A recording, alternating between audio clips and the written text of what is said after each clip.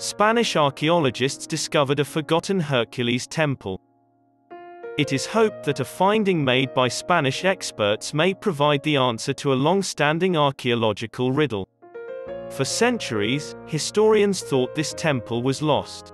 Now, researchers from the University of Seville say they've found a possible location for the temple. Researchers used the most up-to-date radar equipment and aerial images to discover remnants of a massive Roman and Phoenician structure in the Spanish town of Sancti Petri, which is near to Cadiz and believed to be the treasured temple of Hercules. As the head of the Andalusian Institute's Center for Aquatic Archaeology, Milagros Alzaga Garciá looked at documents, archaeological information, and digital models that show how the site looked at that time. "We think this could be Hercules' temple," she said.